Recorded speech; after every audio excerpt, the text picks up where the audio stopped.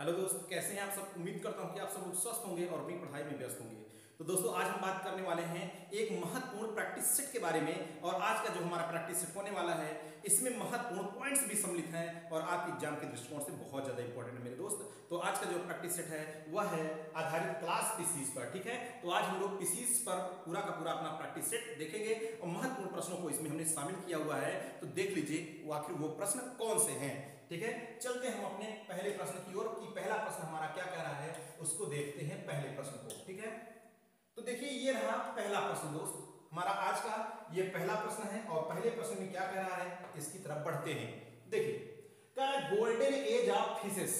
Golden age of fishes अर्थात मछलियों का युग किसे कहते हैं, एज ऑफ फिशेस या गोल्डन एज ऑफ फिश किसे कहते हैं, गोल्डन एज ऑफ फिश किसे कहते हैं। कह रहा है डेवोनियन पीरियड को, सिलुरियन पीरियड को, Mesozoic period, none of these. इसमें से सही आंसर क्या है कि गोल्डन एज ऑफ फिश, मछलियों का गोल्डन एज किसे कहते हैं। तो दोस्त आप जानते हैं, मैंने अपने पिछले लेक्चर में आपको बताया था कि एफडी आप याद रखिएगा, फिक्स डिपॉजिट अर्थात फिश का गोल्डन एज डिवोनियन पीरियड कहलाता है। कौन सा, डिवोनियन, इसका करेक्ट आंसर है ए नंबर। ठीक है, और मीसोजोइक को तो क्या कहा जाता है, एज ऑफ रेप्टाइल्स है मीसोजोइक। ठीक है, तो चलते हैं अपने दूसरे प्रश्न की तरफ कि दूसरा प्रश्न हमारा क्या कह रहा है। केवल काम की बात होगी दोस्त। ठीक है, देखिए कह रहा है इस प्रश्न में, अब देखिए पूरी की पूरी आज हमने महत्वपूर्ण पॉइंट्स बनाया है बिल्कुल। ठीक है, देखिए क्या कह रहा है दूसरे प्रश्न में। दूसरा प्रश्न कह रहा है कार्टिलेजिनस फिशेस। कार्टिलेजिनस अर्थात जिसमें बोन नहीं होती, उपास्थि होती है, अर्थात अस्थि नहीं बल्कि उपास्थि। इसे को आप जानते हैं कॉन्ट्रैक्ट फिश भी कहते हैं। क्या कहते हैं, कॉन्ट्रैक्ट फिश। ठीक है, कॉन्ट्रैक्ट फिश या इसी को कहते हैं इलास्मो ब्रांकी। क्या कहते हैं दोस्त, इलास्मो ब्रांकी। ठीक है, इलास्मो ब्रांकी भी कहते हैं। किसको कहते हैं, कॉन्ट्रैक्ट फिश या कार्टिलेजिनस फिश। ठीक है, कह रहा है कि are characterised by the presence of, किसकी उपस्थिति का यह, किसकी उपस्थिति यह दर्शाता है कि कार्टिलेजिनस का मुख्य लक्षण है। आप देख लीजिए, कह रहा है टर्मिनल माउथ कि वेंट्रल माउथ कि होमोसर्कल टेल और प्रोटोसर्कल टेल। इसमें चार ऑप्शन दिया हुआ है। देखो भाई आपको बता दें, कार्टिलेजिनस फिश में ही तो आपने पढ़ा था। ठीक है, डॉग फिश को, स्कोलियोडॉन को आपने पढ़ा था, उसमें बल्कि होमो सर्कल टेल नहीं बल्कि हेटेरो सर्कल टेल पाया जाता है, जिसमें से एक यह बड़ा होता है प्रिंस और दूसरा क्या होता था, छोटा होता था। ठीक है, तो यह नहीं होगा, प्रोटो सर्कल भी नहीं है। अब टर्मिनल और वेंट्रल माउथ की बात आती है, तो आखिर हम माउथ को कैसे पहचानेंगे कि फिश में माउथ देखिए जरा। फिश अगर हम यहाँ थोड़ा सा बनाएं, फिश को दो प्रकार से हम यहाँ बना सकते हैं। एक तो ऐसा एक फिश है हमारी, एक इस तरीके से है कि यहां पर इसका माउथ है एकदम बीचों बीच। ठीक है, यहां पर इसका माउथ है।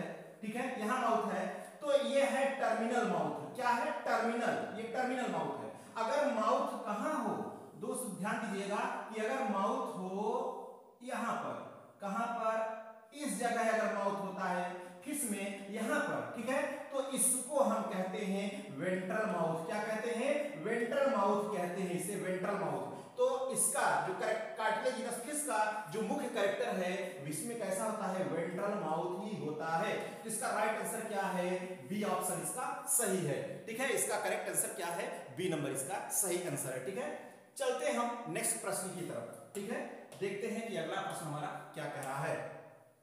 तो देखिए कह रहा है यहां पर Australian lung fish is, Australian lung fish इसमें से कौन है। ऑस्ट्रेलियन लंग फिश, देखिए एक ग्रुप है डिप्नोई। ठीक है, आप लंग फिश का एक ग्रुप है लंग फिश। ठीक है, फुफ्फुस मछली लंग फिश, इससे ये किस ग्रुप में है, डिप्नोई ग्रुप में है, डिप्नोई में। ठीक है, डिप्नोई ग्रुप में है। लंग फिश को एक नाम और देते हैं भाई, इसको कहते हैं अंकल ऑफ एम्फीबिया। ठीक है, अंकल ऑफ एम्फीबिया इसको कहा जाता है लंग फिश। और इस लंग फिश में कितनी आती हैं, तीन मुख्य फिश हैं। आज यहां ध्यान रखिएगा, कभी भूलेंगे नहीं, क्योंकि इससे प्रश्न बहुत बार आता है। देखिए यहां एक बात याद रखिएगा, थोड़ा ट्रिक टाइप का हम बना रहे हैं। बिग एफएम तो सुना होगा, एसएफएम सुना होगा, एफएम आप जानते हैं 100.3 मेगाहर्ट्ज पर, तो बिग एफएम नहीं, यूएफएम की हम बात कर रहे हैं। किसकी, यूएफएम की बात कर रहे हैं। और आईपीएल आपने सुना होगा, आईपीएल जो क्रिकेट हो रहा है, इंडियन प्रीमियर लीग, लेकिन आईपीएल नहीं, हम बिग एफएम पर क्या सुने थे, हमने एनपीएल सुना था। क्या सुना था, यूएफएम और एनपीएल कभी आपका यह भूलेगा नहीं, हमेशा क्लियर करके आप चलेंगे। देखिए ये है क्या, देखिए यूएफएम का मतलब देखिए यहां आप हमेशा ए इसमें सब जोड़ दो, ए इसमें भी जोड़ देंगे, ए इसमें भी जोड़ देंगे और ए इसमें भी जोड़ देंगे। तो देखो क्या, ए यू का मतलब ऑस्ट्रेलियन लंगफिश, इसका मतलब क्या हो गया ऑस्ट्रेलियन लंगफिश। एएफ का मतलब African lungfish, African, AF African, am से अमेरिकन, ठीक है। Australian lungfish, African lungfish, American lungfish. तो ऑस्ट्रेलियन लंगफिश का जो नाम है वो यन से होता है मेरे भाई, क्या, नियोसिरेटोडस, ठीक है। नियोसिरेटोडस ये क्या है, ये है ऑस्ट्रेलियन लंगफिश, ऑस्ट्रेलियन लंगफिश है। अब जो पी देखिए जरा, एएफ का कनेक्शन अफ्रीकन का कनेक्शन पी से है, तो यहां पी किसमें, ये है प्रोटोप्टेरस, ठीक है। तो ये क्या है अफ्रीकन लंगफिश, क्या है अफ्रीकन लंगफिश है। और एन देखिए एएम, एएम का मतलब अमेरिकन लंगफिश, कौन सा है अमेरिकन लंगफिश है, एल से है, एल से, ये एल से अमेरिकन लंगफिश है, ठीक है। तो अमेरिकन लंगफिश क्या है, लेपिडोसाइरेन है। अफ्रीकन क्या है, प्रोटोप्टेरस है। ऑस्ट्रेलियन लंगफिश ये नियोसिरेटोडस है। तो इसका सही आंसर क्या है, इसका सही आंसर क्या है, इसका राइट आंसर है डी नंबर, ठीक है।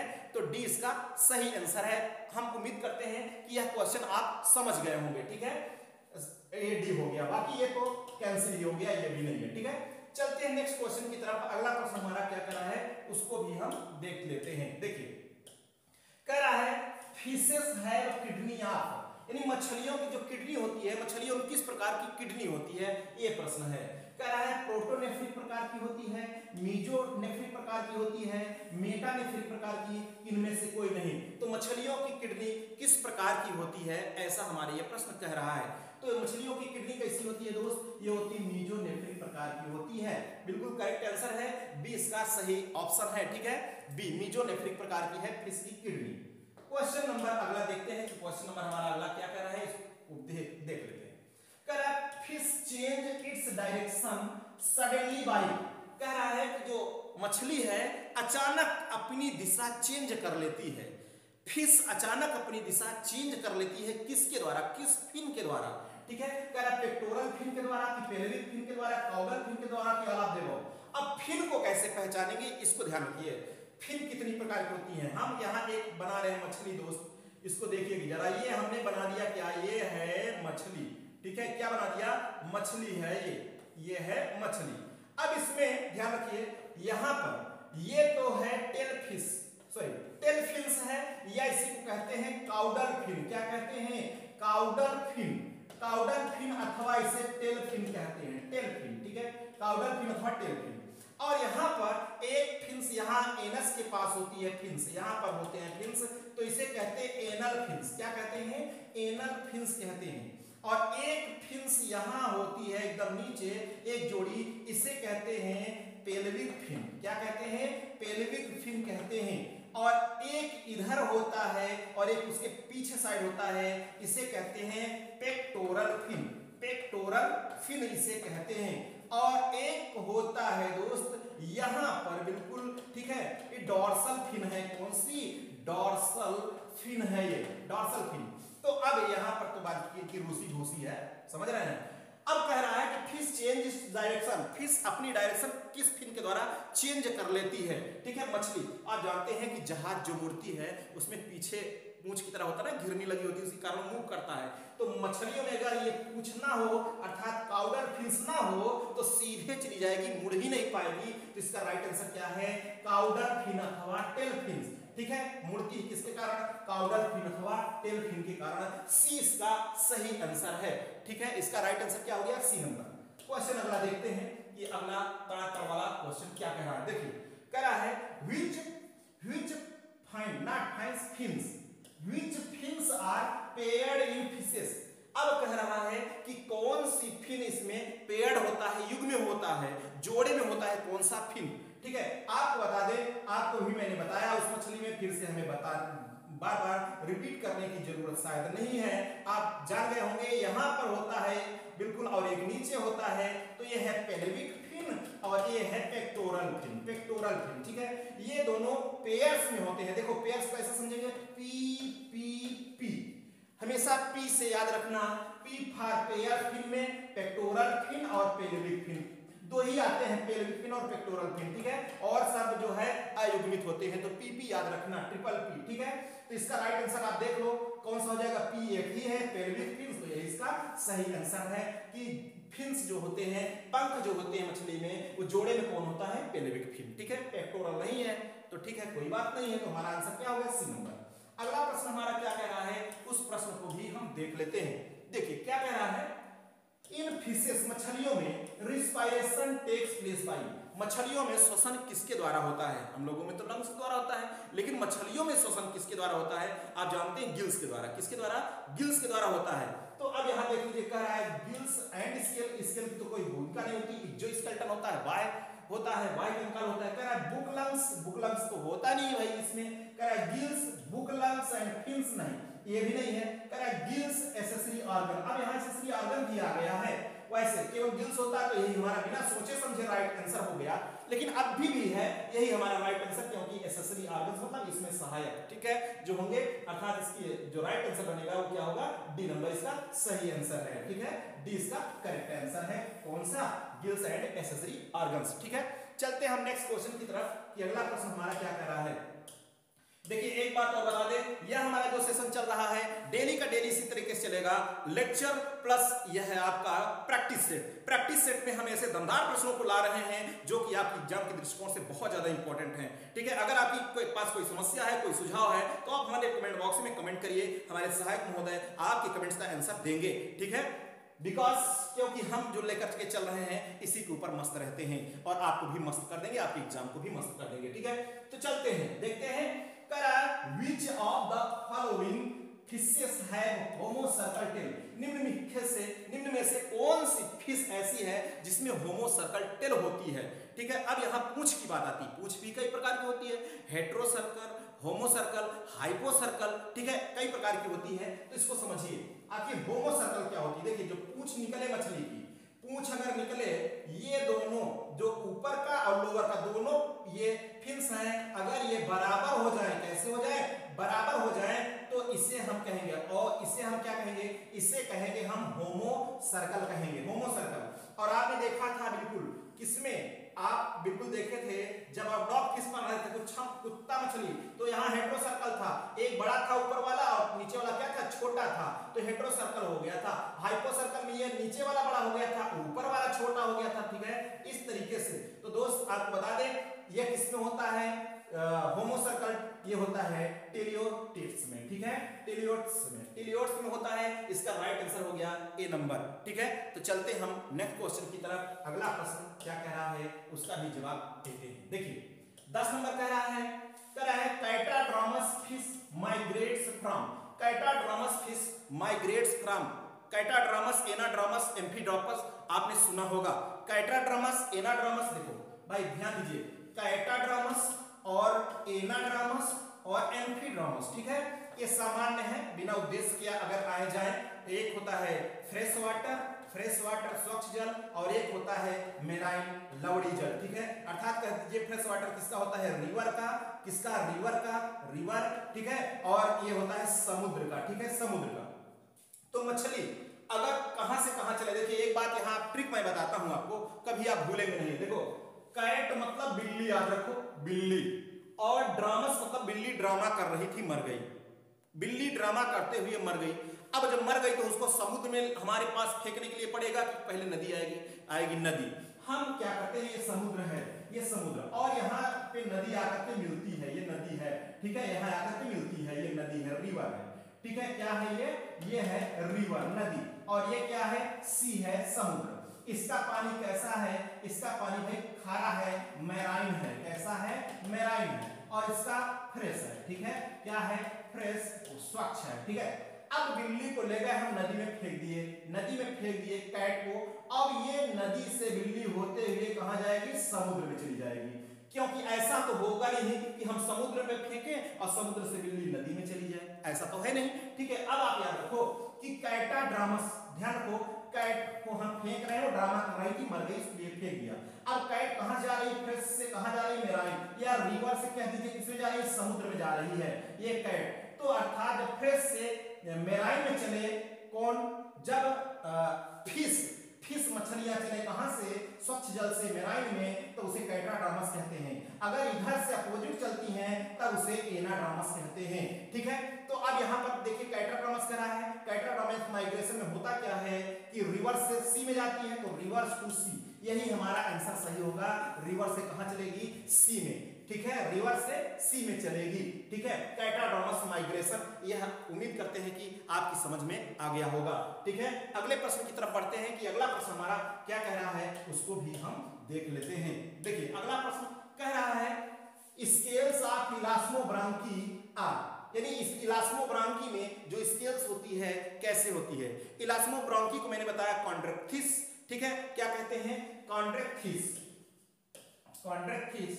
ठीक है, कॉन्ड्रेक्थिस वही इलास्मोब्रांकी है भाई, जिसमें कौन होता है, जिसमें होती स्कोलियोडॉन। क्या होती है मेरे भाई, स्कोलियोडॉन होती है, कुत्ता मछली होती है। तो ये कार्टिलेजिनस फिश है, क्या है, कार्टिलेजिनस है। और इसमें कौन सी स्केल पाई जाती है, गेनोइड नहीं, साइक्लॉइड, टिनोइड, प्लेकॉइड स्केल होती है। कौन सी स्केल होती है, प्लेकॉइड स्केल होती है। किसमें, स्कोलियोडॉन में। स्कोलियोडॉन कैसी है, इलास्मोब्रांकी की है, इलास्मोब्रांकी की है। ठीक है, तो इसका राइट आंसर क्या हो गया, डी नंबर। अगले प्रश्न की बात करते हैं फटाक से, थोड़ा सा देखो अगला प्रश्न क्या कह रहा है, जॉलेस फिशेस, जॉलेस फिशेस जिसमें जबड़े नहीं होंगे। कह रहा है इंक्लूडेड, उसमें क्या शामिल है। ठीक है, अर्थात कह रहा है jawless fishes are includes, jawless fish को कौन इंक्लूड्स करता है इसमें से। कह रहा है कॉन्ट्रैक्ट फिश में होती है, नहीं इसमें कॉन्ट्रैक्ट फिश, कह रहा है ऑस्ट्रिक फिश में, इसमें बोनी फिशेस होती हैं। कौन सी फिश होती हैं, हड्डी वाली होती हैं, बोनी फिशेस होती हैं। और इसमें कौन होती हैं, इसमें कार्टिलेजिनस फिश होती हैं, कार्टिलेजिनस होती हैं। साइक्लोस्टोम्स इसमें क्या होती हैं दोस्त, इसमें हम आपको बताते हैं, इसमें राउंडेड माउथ वाली होती हैं। कैसे, राउंडेड माउथ वाली होती हैं, जिनका मुंह कैसा होता है, राउंड होता है, ऐसा गोल गोल होता है, गोल गोल होता है। ठीक है, तो जॉलेस फिश अर्थात इसमें है, साइक्लोस्टोम्स में है, यही साइक्लोस्टोमेटा। ठीक है, तो इसका राइट आंसर क्या हो गया, इसका आंसर हो गया सी नंबर। अगला प्रश्न हमारा क्या कह रहा है, उसकी तरफ भी हम बढ़ते हैं। अगला प्रश्न क्या कह रहा है, कह रहा है हिप्पोकैम्पस, हिप्पोकैम्पस समुद्री घोड़ा, क्या कहते हैं इसको, समुद्री घोड़ा कहते हैं। हिप्पोकैम्पस समुद्री घोड़ा इज कॉल्ड सी हॉर्स, उसे समुद्री घोड़ा क्यों कहते हैं। हिप्पोकैम्पस को समुद्री घोड़ा क्यों कहते हैं। हिप्पोकैम्पस समुद्री घोड़ा मतलब घोड़ा घोड़ी नहीं है, ये फिश है। क्या है, ये है फिश। ठीक है, फिश है दोस्त। ठीक है, और मैं आपको बता रहा हूं बार बार कि हमारी जो क्लास है, अगर जो लोग चैनल पर नए हैं तो आप एकदम सतर्क हो जाइए, सही हो जाइए। और देखो आप लोग देखो रहते हैं भाई, थोड़ा सा थंबनेल तो बनता है, लाइक वाइक कर दिया करें आप लोग। ठीक है, उससे क्या होगा, हालांकि थोड़ा सा मन को सुकून मिल जाता है, शांति मिल जाती है। बाकी देखिए जो लोग चैनल पे नए हैं तो सब्सक्राइब कर लीजिए और नोटिफिकेशन आपको मिल जाएगा। और दिन प्रतिदिन 9 बजे की यह क्लास होनी है तो होनी है, और विधिवत निचोड़ एकदम पॉइंट टू पॉइंट ही होंगे। ठीक है, इसी प्रकार से देखिए अब यहां बात कर रहे हैं हिप्पोकैम्पस की समुद्री घोड़ा, अर्थात हिप्पोकैम्पस को समुद्री घोड़ा क्यों कहते हैं, क्यों कहते हैं समुद्री घोड़ा को। ठीक है, देखो जरा यहां पर हम लोग बात करेंगे अभी इसकी। कह रहा है क्यों कहते हैं, कह रहा है it's has horse like body, घोड़े की तरह इनका शरीर होता है।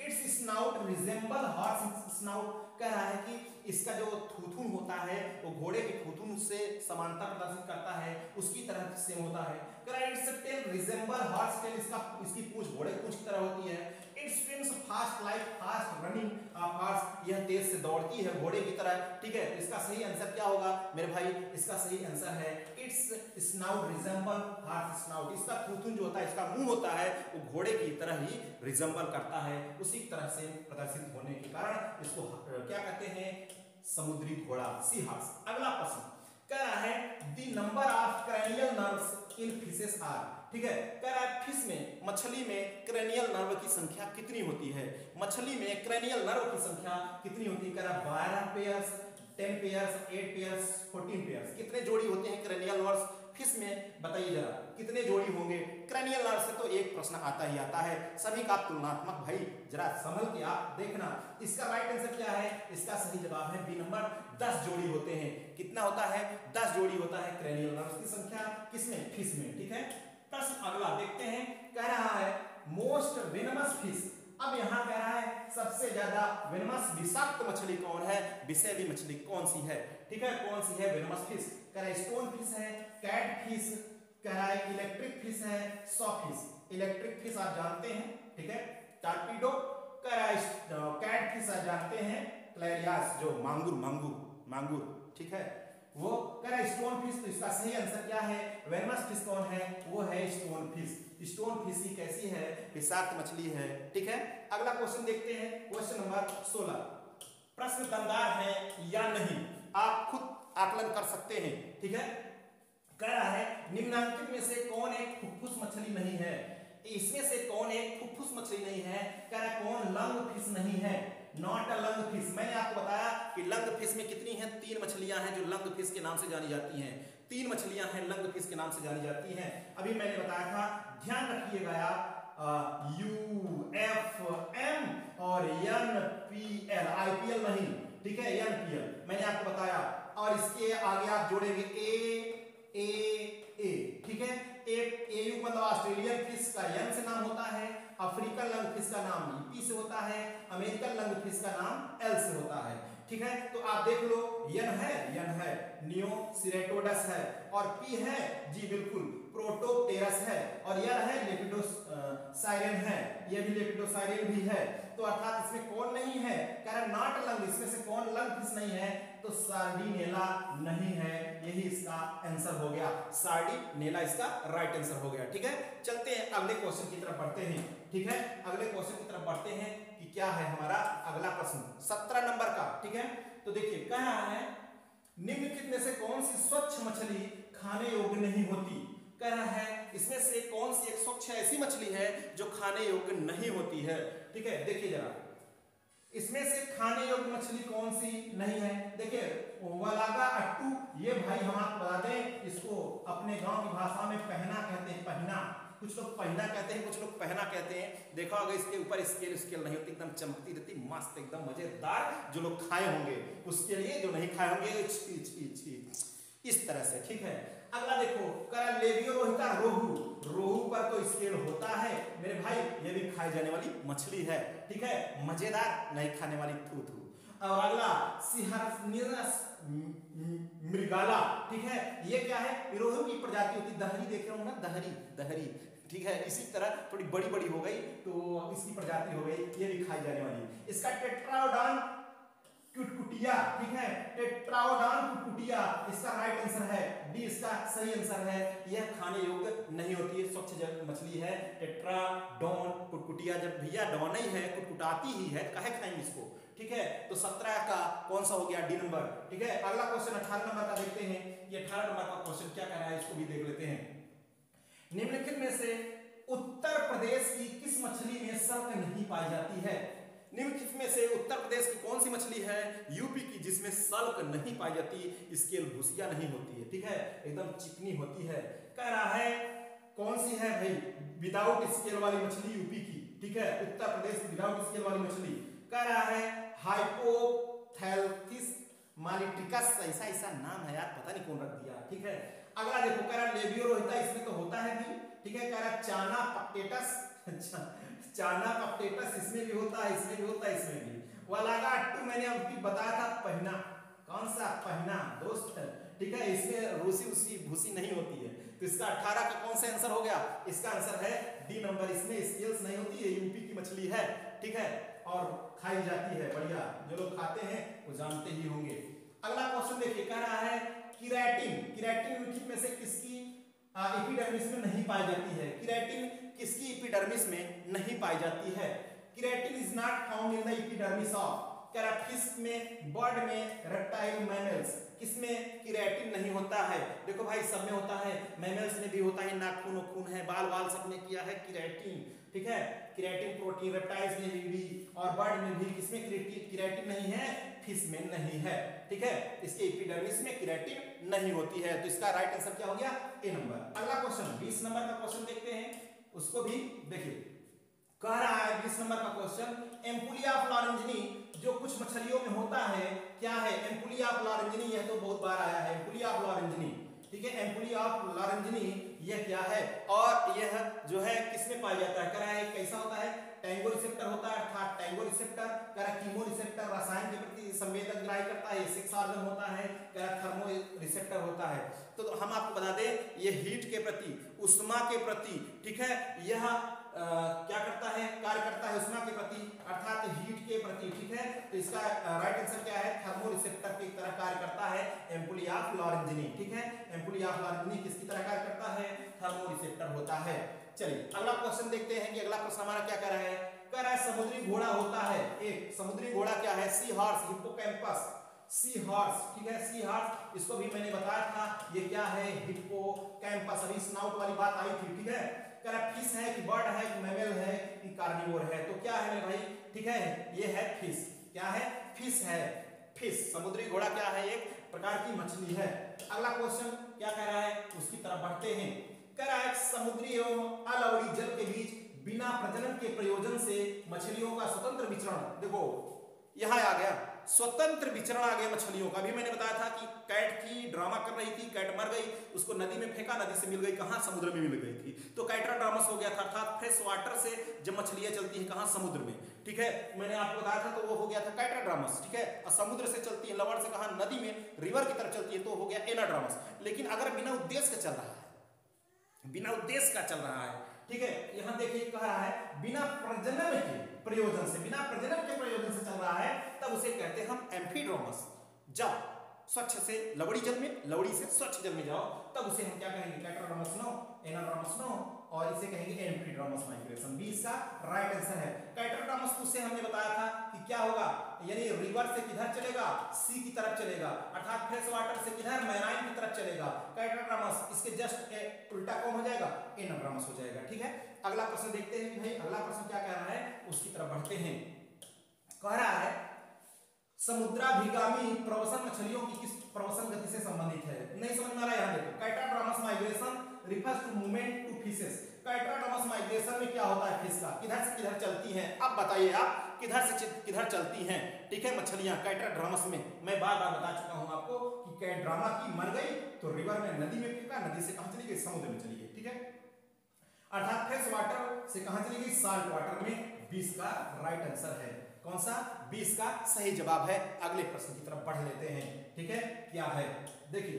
अगला प्रश्न कह रहा है गैनोइड सल्क पाए जाते हैं। गैनोइड सल्क किसमें पाए जाते हैं, गैनोइड सल्क किसमें पाए जाते हैं। कह रहा है लेबियो में, एंग्युला में, एमिया में, लेपिडोस्टियस में, ठीक है। किसमें होता है, लेबियो, एमिया, एंग्युला, लेपिडोस्टियस, ठीक है। तो किसमें होता है, गैनोइड सल्क, ठीक है। अभी मैंने प्लेक्वाइड सल्क बताया था, कॉन्ड्रेक्टिस में होता है, इलास्मोब्रोंकी में होता है, या कह लीजिए स्कोलियोडोन में होता है। लेकिन ये कहां होता है, गैनोइड सल्क याद रखिएगा, ये होता है लेपिडोस्टियस में, ठीक है, लेपिडोस्टियस में। अगला देखते हैं कि अगला प्रश्न हमारा क्या कह रहा है, 25 नंबर का प्रश्न, 25 नंबर क्वेश्चन क्या कर रहा है, उसकी तरफ भी बढ़ लेते हैं। कह रहा है किसके नर में पैतृक संरक्षण गुण पाया जाता है, किसके मेल में पैतृक संरक्षण गुण पाया जाता है। Parental care bye mail is found in, parental care mail, parental care किसमें होता है, अर्थात कौन संरक्षण करता है इसमें, किसमें, मेल में। कह रहा है कि हिप्पोकैम्पस किस होती है, लेबियोफिश, स्कोलियोडॉन, ये सब नहीं होती है, ये सब पैतृक संरक्षण नहीं करती हैं। इसमें ब्रूड पाउच की तरह संरचना होती है, ब्रूड पाउच, उसमें अपने बच्चे को रख करके संरक्षित कर लेती है कौन, हिप्पोकैम्पस फिश, ठीक है। इसका सही जवाब क्या हो गया, ए नंबर। अगला प्रश्न देखते हैं कि अगला प्रश्न हमारा क्या कह रहा है, उसकी तरफ बढ़ते हैं। कह रहा है स्क्रॉल वाल्व या स्पाइरल वाल्व, इसी को क्या कहते हैं, इसी को स्पाइरल वाल्व भी कहते हैं, स्पाइरल वाल्व भी कहते हैं, ठीक है। कह रहा किसमें होता है, कह रहा पिजन में होता है कि फ्रॉग में, स्कोलियोडॉन में, कीरोमास्टिस में, किसमें होता है भाई, ये स्क्रॉल वाल्व, ठीक है, या स्पाइरल वाल्व। अब यहां देख रहे हैं कि स्कोलियोडॉन यही फिश है, बाकी सब ये फ्रॉग है, फलाना है, डिंका है, ऐसा है। तो इसका राइट आंसर क्या हो गया, इसका राइट आंसर हो गया डी नंबर, ठीक है। तो कुछ और फास्ट भी कर लेते हैं, नहीं टाइम का भी हम बहुत ध्यान देते हैं दोस्तों, ठीक है, कि 2 प्रश्न बताए 20 मिनट ले लिया, कोई मतलब नहीं है, ठीक है। तो सभी सटीक समय से चले। कौन सी मछली पिंडज होती है, अर्थात विच फिश इज विविपेरस, विविपेरस एक होती है ओविपेरस, विविपेरस और ओविपेरस। यो ओविपेरस होती है जो अंडे को देती है, और विविपेरस क्या, शिशु को जन्म देती है, शिशु को देती है जन्म, ठीक है। तो विविपेरस कौन होती है, कह रहा है हिप्पोकैम्पस, लेबियो नहीं, कह रहा है प्रोटोपेरस नहीं, स्कोलियोडॉन, जी बिल्कुल इसका राइट आंसर है स्कोलियोडॉन। स्कोलियोडॉन में स्पोलियोडॉन में एम्पुला ऑफ लॉरेंजिनी भी थी, और यहाँ पर ये कैसी होती है, वीवी पेरस होती है। तो इसका राइट आंसर क्या हो गया, बी नंबर इसका सही जवाब हो गया। अगला प्रश्न देखिए, अगला प्रश्न देखिए जरा, कह रहा स्पोलियोडॉन की लाल रुधिर कणिकाएं होती है। स्पोलियोडॉन, फिश में स्पोलियोडॉन नहीं पढ़ा तो कुछ नहीं पढ़ा, ठीक है, इसलिए स्पोलियोडॉन को जरूर पढ़िए मेरे भाई। स्पोलियोडॉन की लाल रुधिर कणिकाएं होती हैं, कैसी होती हैं, इरिथ्रोसाइट्स इन स्पोलियोडॉन। ये प्रश्न आया है, देख रहे हैं आप पीजीटी बायोलॉजी का, यहां से भी घुस पूछ लेता है। कह रहा सर्कुलर न्यूक्लिएटेड होती हैं, सर्कुलर इन्यूक्लिएटेड, ओवल इन्यूक्लिएटेड, और कह रहा है ओवल न्यूक्लिएटेड होती हैं। तो कैसी होती हैं, इसका सही जवाब क्या है मेरे भाई, इसका राइट आंसर क्या होगा, बिल्कुल फटाक फटाक बताइए। तो ओवल एंड न्यूक्लिएटेड होती हैं, ठीक है, सही जवाब क्या है, सी नंबर। अगला प्रश्न, अगला प्रश्न देखते हैं 29 नंबर का, कौन सी एक वास्तविक मछली है, कौन सी एक वास्तविक मछली है, कह रहा है विच इज ट्रू फिश, कौन सी एक सत्य मछली है, सत्य मछली। देखिए कह रहा है वेल है कि कटल फिश है कि फ्लाइंग फिश है, सिल्वर फिश। एक बात और बता दें, मैंने आपको पहले एक फार्मूला बताया था, या ये फार्मूला आज भी देखा तो कभी सत्य और असत्य मछली में आप समझ लीजिए कंफ्यूज नहीं होंगे। मैंने आपको फार्मूला क्या बताया था कि करकट देवी जल की सिल्वर स्टार है। क्या बताया था, करकट देवी, करकट देवी जल की सिल्वर स्टार है, सिल्वर स्टार है, ऐसा बताया था। करकट देवी जल की सिल्वर स्टार है, ये फार्मूला आपको बताया था। कर का मतलब क्रेफिश, क्या क्रेफिश, और कट का मतलब कटल फिश, कटल फिश, ठीक है। ये किस फिश का, ये फाल्स फिश का मैं बता रहा हूं, फाल्स। असत्य मछली का मैं फार्मूला बता रहा हूं, असत्य मछली है ये, अर्थात वास्तविक रूप से मछली नहीं है। देखो इसमें कोई मिला, कटल फिश मिला, तो ये असत्य है, ये तो ये नहीं हो सकता, इसमें सत्य पूछ रहा है। देवी का मतलब होता है डेविल फिश, क्या होता है, डेविल फिश होता है, ठीक है, देवी का मतलब ये भी असत्य। जल का मतलब जेली फिश, जल का मतलब क्या होता है, जेली फिश, ठीक है, जेली फिश। और सिल्वर का मतलब सिल्वर फिश, सिल्वर फिश, ठीक है। स्टार का मतलब स्टार फिश। ये सभी क्या होती हैं, असत्य मछली होती हैं। अब देख लो, इसमें देखो सिल्वर फिश भी नहीं होगी, ये भी सिल्वर फिश भी मिल गया आपका, सिल्वर फिश। और वेल आप जानते हैं मैमल्स हैं, ठीक है, स्तनी है वेल, ठीक है, तो यह भी नहीं होगा। आपसे बचा क्या, फ्लाइंग फिश, और फ्लाइंग फिश इसमें भी नहीं दिख रहा है, तो यही कौन सी है, वास्तविक मछली है, कौन सी, फ्लाइंग फिश, ठीक है। इसका राइट आंसर हो गया डी नंबर। अगले प्रश्न की तरफ चलते हैं कि अगला प्रश्न हमारा क्या कहना है दोस्त, ठीक है। देखिए करण मलेरिया के नियंत्रण के लिए कौन सी मछली प्रयोग में आती है, मलेरिया के नियंत्रण के लिए कौन सी मछली प्रयोग में आती है, यह प्रश्न तो बहुत बार आया है। कह रहा रोहू नहीं, गैम्बूसिया, जी हाँ, बिना सोचे समझे इसका राइट आंसर क्या हो जाएगा, गैम्बूसिया, क्योंकि यह क्या करती है, मच्छर के लार्वा का भक्षण कर जाती है, मच्छर के लार्वा का भक्षण कर जाती है, ठीक है, इसलिए इसको क्या करते हैं, इसमें प्रयोग में ले आते हैं, मलेरिया के नियंत्रण के प्रयोग में ले आते हैं। अगला प्रश्न देखते हैं 31 नंबर, कह रहा है धरती पर सबसे पहले वर्टिब्रेट जंतु कौन थे, धरती पर सबसे पहले वर्टिब्रेट जंतु कौन थे, ठीक है। अर्थ पर सबसे पहले कौन थे भाई, देख लीजिए इस क्वेश्चन को और बताइए कमेंट बॉक्स में कमेंट करके, ठीक है। कह रहा ऑस्ट्राइकोडर्मी है कि सिफेलोकॉर्डेट्स है, प्लाइकोडर्मी है कि यूरोकॉर्डेट्स है, कौन है धरती पर सबसे पहले वर्टिब्रेट, तो इसका सही जवाब होगा ए नंबर, ऑस्ट्राइकोडर्मी, ठीक है। क्या होगा, ऑस्ट्राइकोडर्मी इसका सही जवाब होगा। तो दोस्त इस तरह से प्रैक्टिस सेट अगर आपका डेली पूरे सेशन चलता रहे, पूरे टॉपिक वाइज चलता रहे, और जो मैंने अगले दिन आपको लेक्चर दिया था वैसा लेक्चर भी बेहतरीन है, या इस तरह प्रैक्टिस सेट भी दोनों साथ साथ चले दिन में 2, तो कैसा रहेगा, कमेंट बॉक्स में जरूर कमेंट करके बताइए, ठीक है। चलिए आज के हमारे इस लेक्चर में दोस्त बस यहीं तक, फिर मिलेंगे नेक्स्ट लेक्चर साथ, ओके, थैंक यू।